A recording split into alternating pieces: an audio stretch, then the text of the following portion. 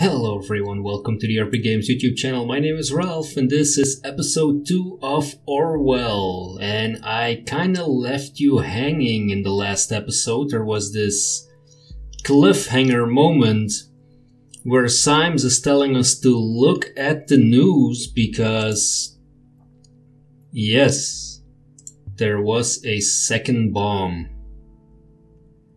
Let's check out the headlines. 2 dead after a second explosion. Explosive charge set off at Stelligan University in Bonton. At least 2 people died, 3 injured. Once again, a letter has been received just before the crime. And I agree, Symes, this is horrible.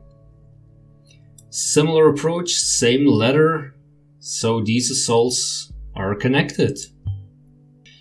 And Miss Watergate was in custody at the time. So that's her out of the picture for this attack. Well, maybe she placed it there earlier. We don't know that yet. It just went off when she was in custody, eh? This complicates matters massively, so much for our simple test case. I need to speak to my superiors, see how we are to proceed given these extenuating circumstances. You did good today, you can log off and get some rest by clicking the button on the top right of the desktop. Try and get some sleep, I have a feeling the next few days are going to be trying at best. Okay, let's check out the article here first before we go to bed.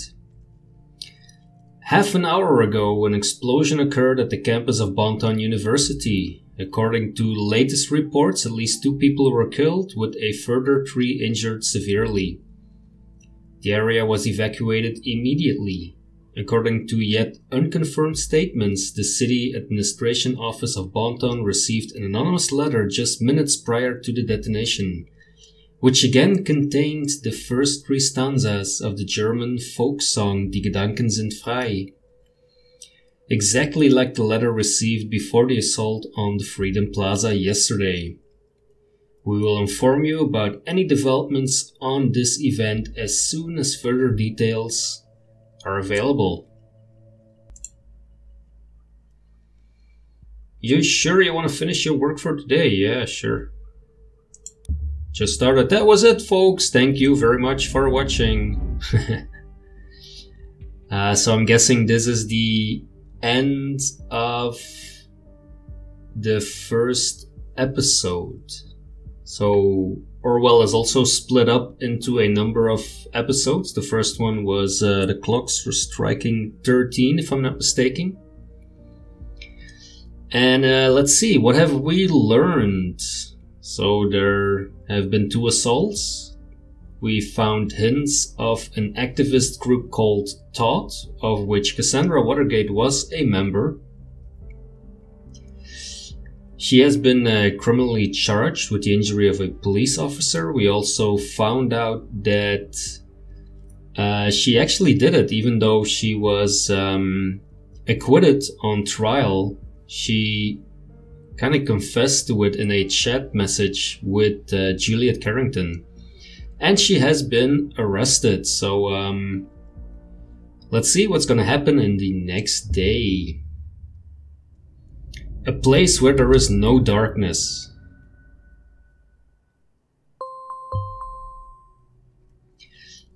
I hope you don't mind if we get started right away. Well, that's why I'm here, Symes. Got tons of work, yep. I met with my superiors and they wish to continue with the test case. They believe in the capability of Orwell to handle this. And you, of course. Oh, well, thank you, Symes. Thank you for this vote of confidence. My superiors agree with me based on the information you have already extracted. The activist group known as Todd is worth investigating. It seems that this Goldfels is an important member of Todd, so we have clearance to consider him, or them, a target person. Now that Goldfels is a target person, there may be new data chunks available in documents you have already accessed. Don't forget to go back and recheck your sources. Let's get to that then. We can see in the relationship database we have so far Cassandra Watergate at the center of the web. And then we have her parents, Bruno and Alice. We have her lover and lawyer, Joseph Langley. We have Harrison O'Donnell and Juliet Carrington, with whom she has some contact on her social media profile, and who possibly are also members of the activist group. And then there is Mary Bly, who used to be a friend but is no longer. And then Goldfels, who could be the leader of the activist group. I think she mentioned something about being happy that he accepted her.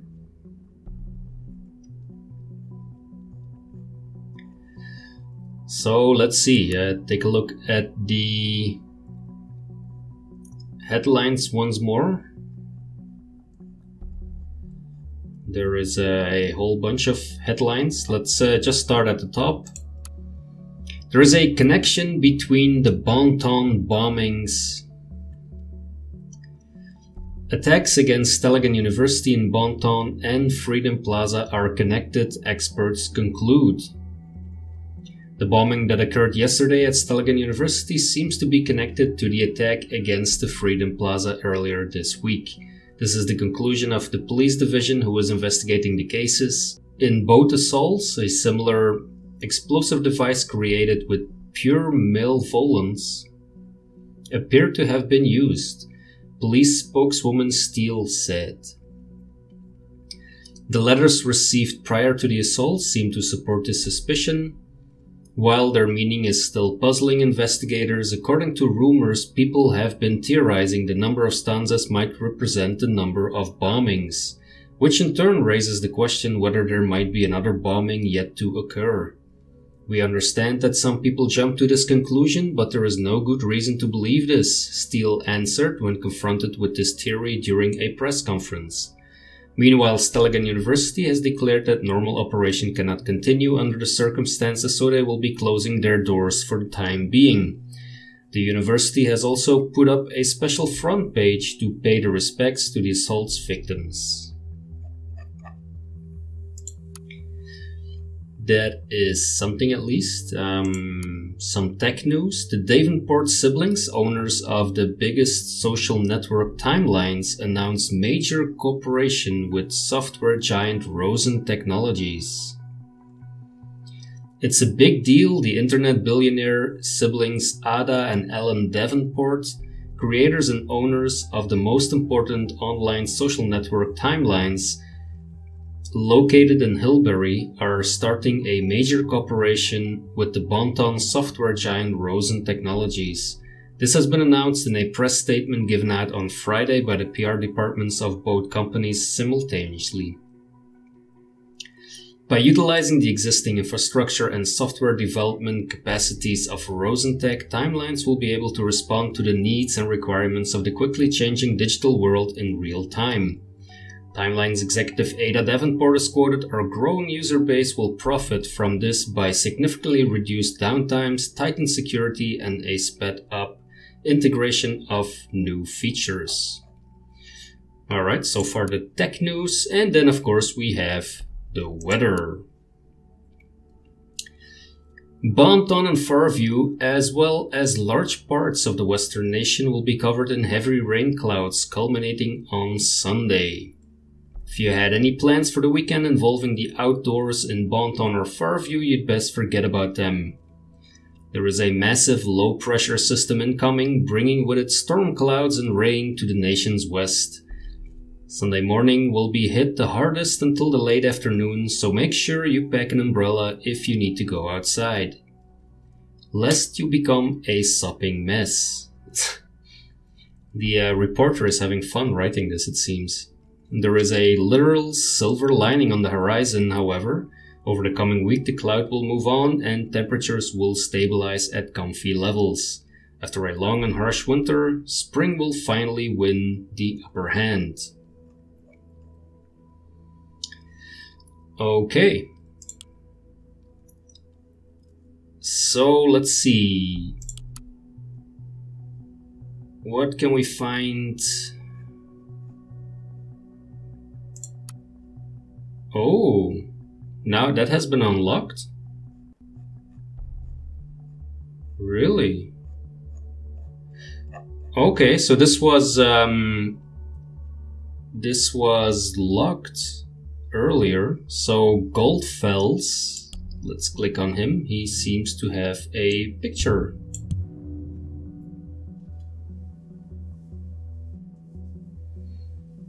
I propose to consider the question, are our thoughts still free? While this might seem to be a surprising question in our current world of ever-growing digital surveillance, freedom of thought is no longer self-evident.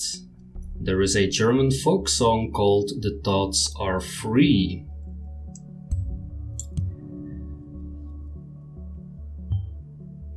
The letter we are right, it seems, yeah. Thoughts are free, who can guess them? They fly by like nocturnal shadows. No man can know them, no hunter can shoot them. With powder and lead, thoughts are free. I think what I want and what delights me, still always reticent and as it is suitable. My wish and desire no one can deny me, and so it will always be. Thoughts are free. And if I'm thrown into the darkest dungeon, which is also a pretty cool game, all these are futile works, because my thoughts tear all gates and walls apart. Thoughts are free. So, when I was still young, Goldfels says, long before I immigrated to the nation in 1993, I believed this to be a universal truth, that there are no borders for thoughts and no rules for what is or is not allowed to be thought. This was not because I thought people should be so tolerant, not at all. Instead, I simply held it dear that nobody expects for ourselves. Instead, I simply held it dear that nobody except for ourselves really knows what is going on in our heads until we choose to reveal it. Yesterday, a question crossed my mind: if the increasing interconnectedness of humans via modern technology serves more and more as a collective memory and brain of our society, and there is an institution that is capable of monitoring every bitstream of it, how can thoughts still be free? Is it not likely that we will communicate only under great mental reservation, to hold on to our knowledge, which means as a final consequence we will stop thinking? When I think of the increasingly aggressive operations of the surveillance machinery in the nation, I truly fear the answer to this question.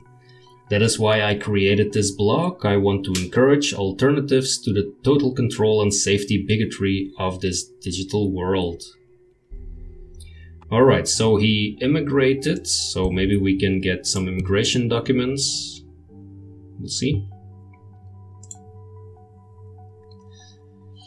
And he is the creator of this blog. Alright, maybe we can get access to the back end of the blog, who knows. If Goldfels is the one who created the blog, perhaps he founded or even was the leader of the activist group which has the same name.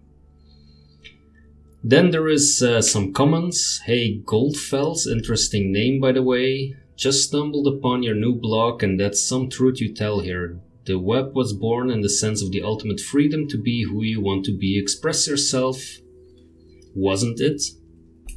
Now the gov has come to threaten this with real name policies and shit. Save your IP so they can look up who you are.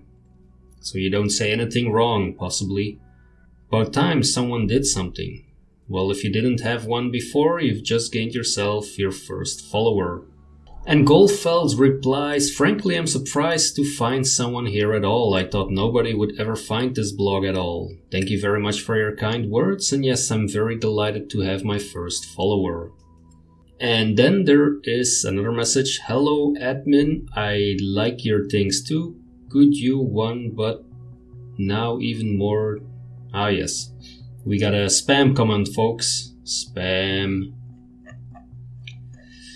So, does that mean that all of them are now available?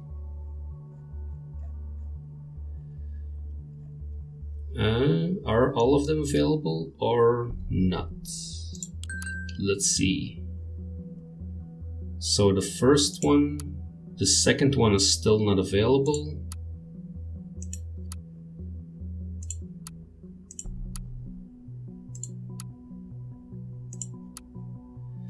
Nope, doesn't seem like it. It doesn't seem like it. Okay. So there is this one though. Thought must change direction. I thoroughly believed we were able to capture minds if only we could garner attention on thought as a group and what we stand for. It seems my ambition was once again too much. After 1.5 years recruiting 2 of my students and arranging 3 demonstrations like the one held at Freedom Plaza, I feel obliged to ask myself where we stand. Have we reached our goal? What has been sacrificed along the way? In short, are we true to the initial goal that formed the group? Frankly and sadly, the answer to the latter is a resounding no. We let ourselves be consumed by anger and hatred towards those we thought to do us wrong. Thoughts are free, but that does in no way mean that they can attack and do whatever they wish. Instead of blaming others, I now see my high aim might well be the cause for all the events of the past months. More than anyone else of thought, I feel responsible. As a consequence, I will halt my active engagement in this group. I firmly believe it shall be for the better of everyone involved, especially my students from Stelligan. And then there is Concerned One, who writes, please reconsider. A guy hurt there was only a goddamn cop. They had it coming for long. It was messy, I know, all the way back to the thing I messed up organizing. But hell, look at the bright side. We made the news. This is what we wanted, what you wanted. Well, maybe it was not. Maybe it was not. So he is no longer an active member, it seems. And then he works at Stelligan. The same Stelligan where a bomb just exploded. Yes, that same Stelligan. And he recruited students. 3 demonstrations. More interesting might be that 2 students seem to be involved. So far, the evidence suggests that Goldfels was a prominent lecturer at Stelligan and some of his students became involved in thought. Did he recruit them for his cause? We need to identify those students, see who else is involved with the group.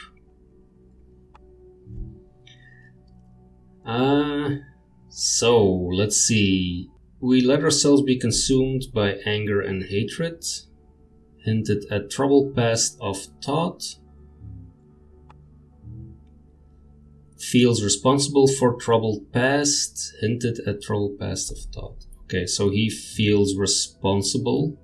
Yes, he's literally saying that he feels responsible. And what is the big difference? He reacts with hatred and anger. Oh no, okay. I think that should be he feels responsible.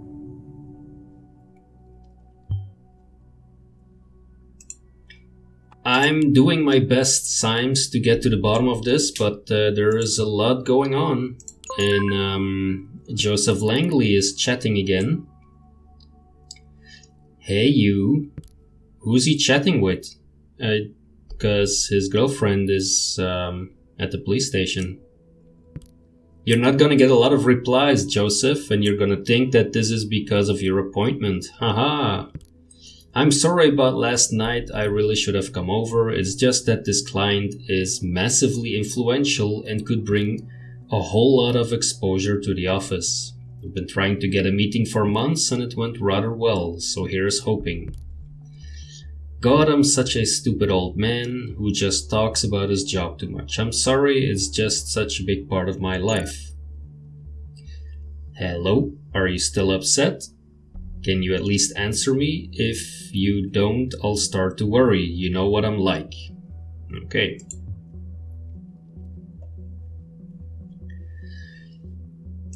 Let's see. Breaking news. The first suspect in connection with the assaults is arrested. A couple of minutes ago, the Bantan Police Department reported that an arrest in connection with the recent bombings in the capital has been made. A young woman has been brought into custody thanks to the investigation efforts of a special task force, that would be me. How the woman is related to the bomb attacks, Kaufman did not cover, so police spokesman Kaufman. However, it is rumored that the suspect is well known to authorities by other incidents. Yeah, that's a good way to, you know, try and make it as exciting as possible. Alright, so there is the memorial of Stelligan University. Let's take a look if we can find something interesting on the website. So the campus is closed down until further notice. Yesterday evening, an explosive device went off on Stelligan campus, killing a Stelligan student as well as a lecturer. Several other individuals have been severely injured. The authorities are investigating. This is an unspeakable tragedy, Stelligan President Hopkins said during the press conference that took place this morning. In the light of recent events, it is impossible to maintain daily routine. This is why I've decided to suspend all educational services of Stelligan University until further notice. Therefore, Stelligan campus will remain closed at least for the rest of this week, with no educational courses or events taking place. Also very interesting is that the canteen has been elected to Best Public Dining Hall. Okay. Let's see, what kind of courses do we have at Stelligan? We have the Technology Department, which has Biotechnology, Medicine Technology, Environmental Technology. We have the Media Department, which has a Goldfels, I see. So we have media techniques, we have media ethics, media design, and media management. So Goldfels is apparently retired.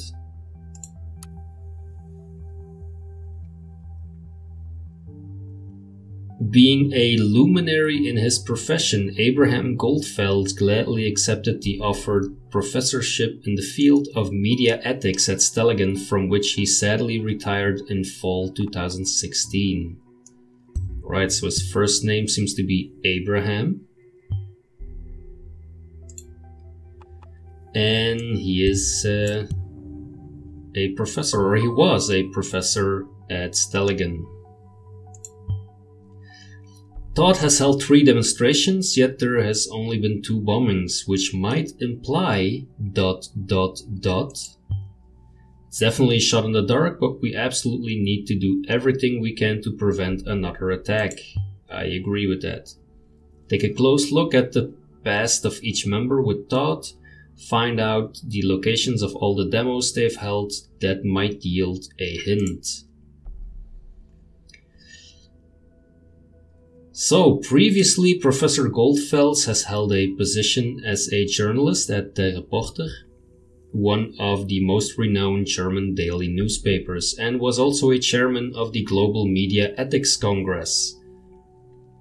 In his works, Professor Goldfels never relents to emphasize the importance of privacy over public interest. Okay, so let's add these tidbits. Just the average run-of-the-mill terrorist trait. Yeah, you'd be surprised, Symes. Alright, and then one of his publications is actually called Die Gedanken sind frei. Okay, yep, that's gonna link him to the bombings. He literally wrote the book. Yeah, it seems so.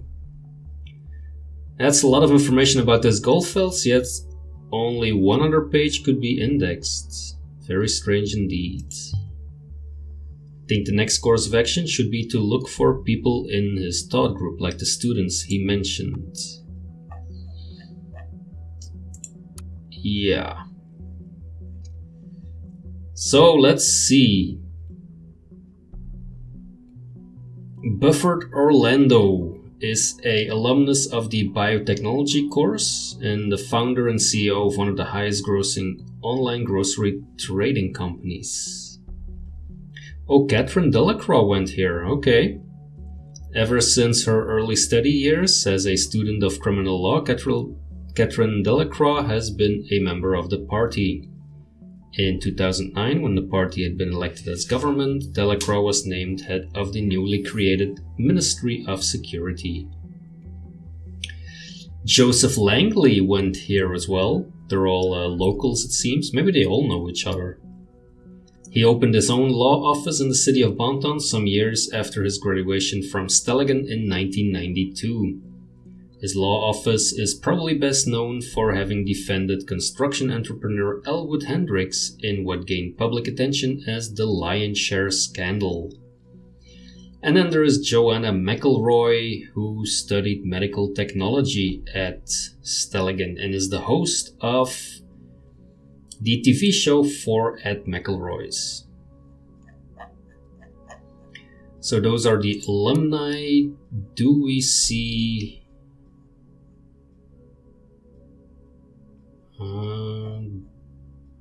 do we see students somewhere? I don't think so.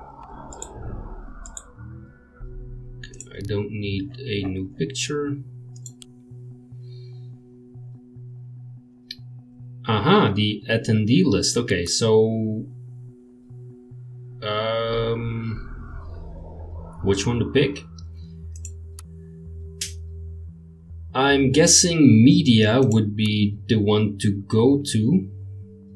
And let's see. And he's not mentioned here.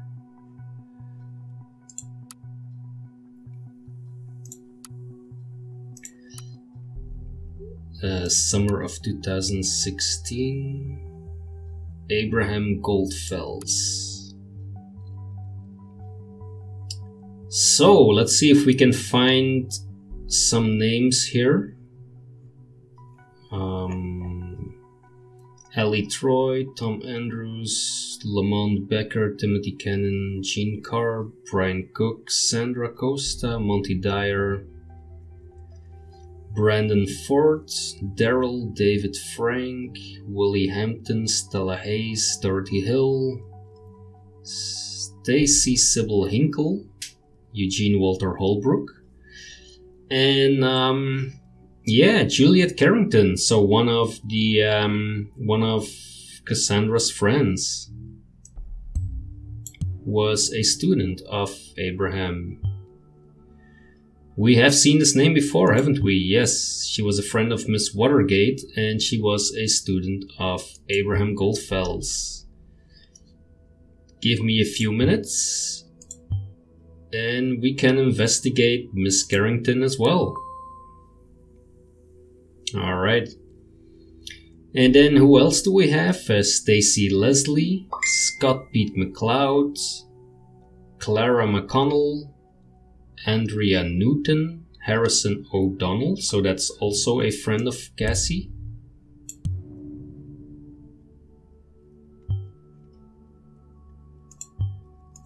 And yep, another target.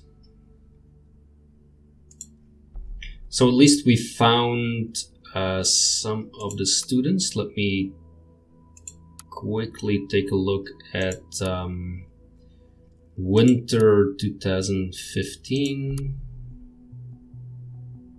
Abraham Goldfels. Let's see if there is a name indicated here. No, there is not. And then the last one was summer 2015 in media. And at that point, he wasn't there either. Okay. So I'm not gonna go through all the other ones. I think that this is sufficient for the moment. What it is, well, what is it that we still need to locate in this area?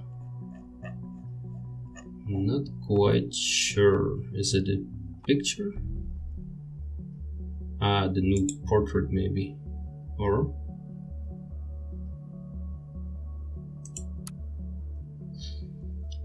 let's see, he was the administrator. Yeah, that's nothing new, it seems. Freedom is unfree. Was there something here that I missed?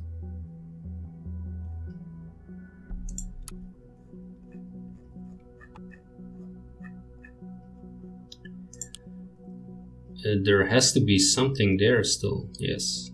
Okay, let's take a look at some more files. So, Cassandra. A new police record, so that is yesterday, April 13, 2017. The suspect was arrested in her flat. She willingly opened the door and cooperated with the arresting officer after having the warrant announced and her rights read to her. Okay, not much new there. Let's check on Juliet. Let's put a picture. And she is a PR assistant at Rosen Tech that was recently in the news for their joint cooperation with Timelines. All right, so she's from 1992. She lives in Farview. I don't think this is very interesting, but let's add it, why not? Alright, Jillian likes Stelligan University, the Targets, Farview Public Library, and Cafe Chestnut. You actually can dance, and I got proof. So this is a picture of Juliet and Cassandra together. Is that really me? I gotta be careful around you. Apparently, great photo. Who took it? Nice try, Jules. A magician never reveals her tricks. Anyway, thanks for a great time, Cassie. I must admit I felt kinda good to go out for once. Not that I plan on doing that again anytime soon. And then Adam, poor Adam says, every time I ask you out, you're so goddamn busy and then you fall for freaking muffins. If I ever had known that before. And Juliet says, maybe you need to spy on me some more. Bored to death tonight, definitely need someone to come along. And there's the muffins. Alright, let's see.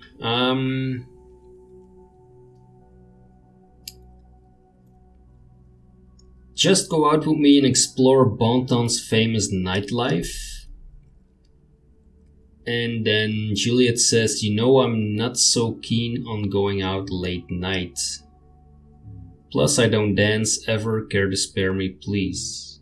Okay. Not sure if it's relevant, but let's add it for now. I fully understand. I think I will then spend the evening in bed, watch movies and eat the hell a lot of muffins. Alright, you win. I'll be there in half an hour. Now that torture and cruelty by my friend. Now where is Amnesty International when you need them? Yeah. Cassandra Watergate engaged in torture. Yeah, we don't need that.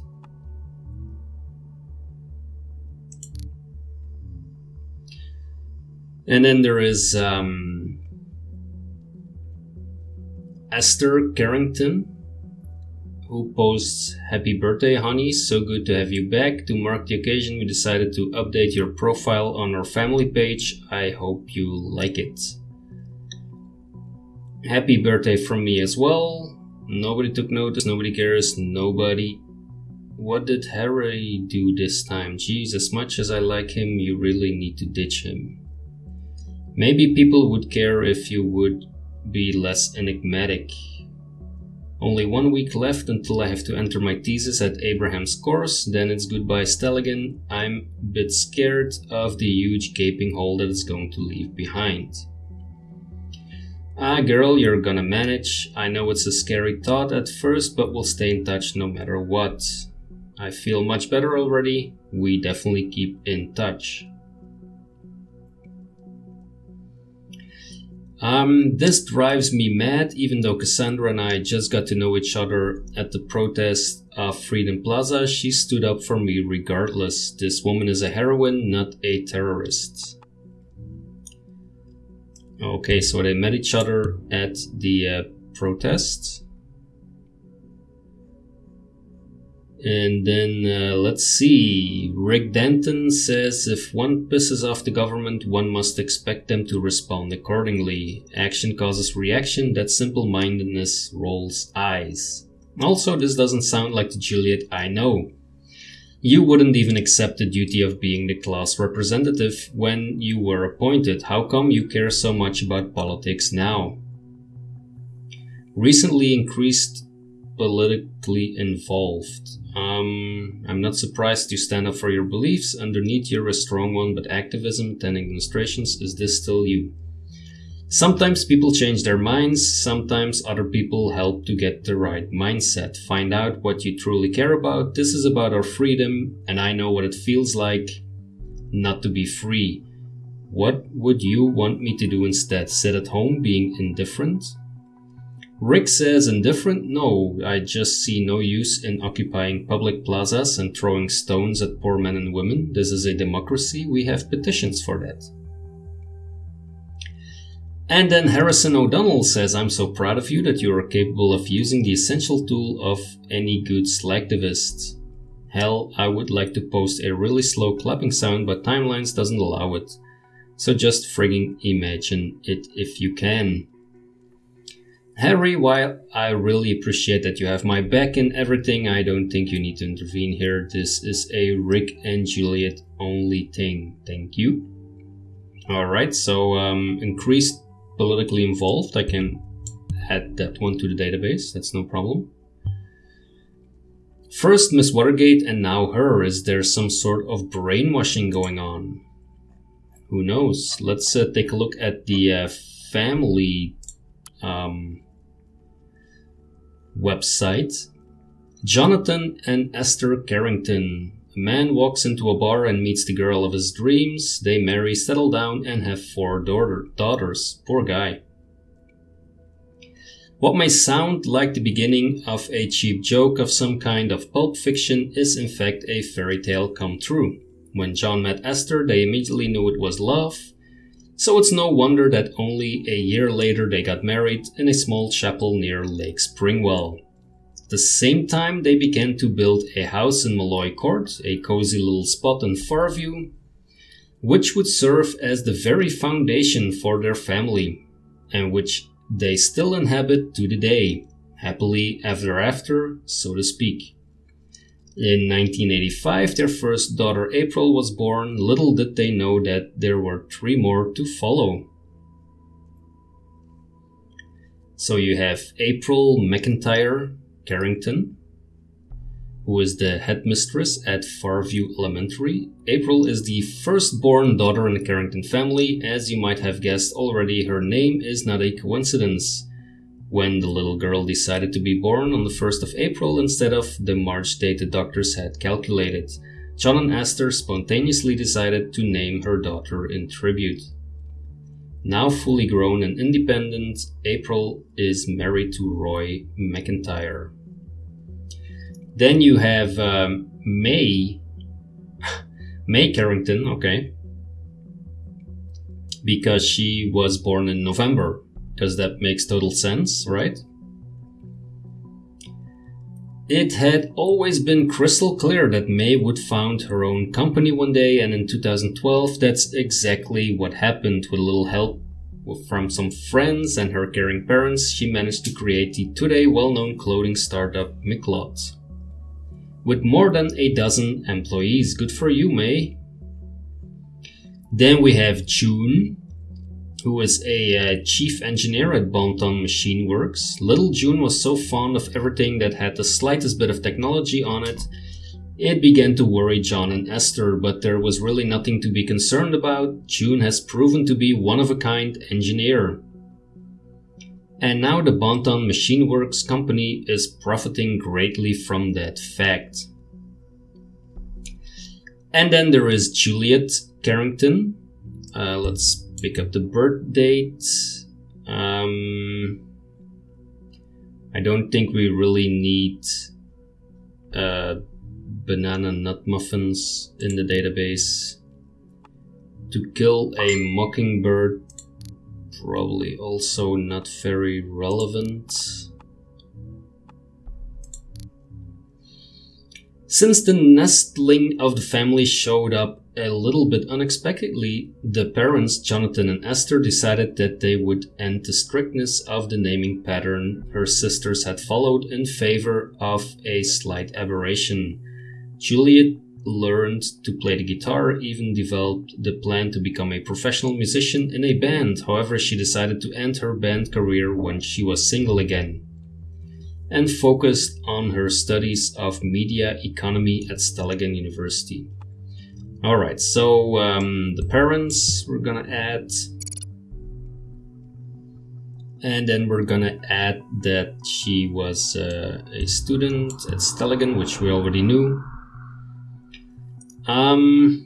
And she is single and a former member of a band, which is in conflict with something else. I'm going to try to make some shorter episodes, since the previous one was over 1 hour, and all my videos I think have been close to that. So I'm gonna end the video here, and in the next episode we will take a further look at Harrison O'Donnell, and then we'll also check Rosentech, which is the company of Juliet's parents, apparently. Oh no, it's where Juliet works. Yes, she's a PR assistant there. Okay, I hope you're enjoying this game as much as I am. Thank you very much for watching. And yeah, want to see more? Hit the subscribe button if you're enjoying it. Hit the like button as well. And I will see you in the next video.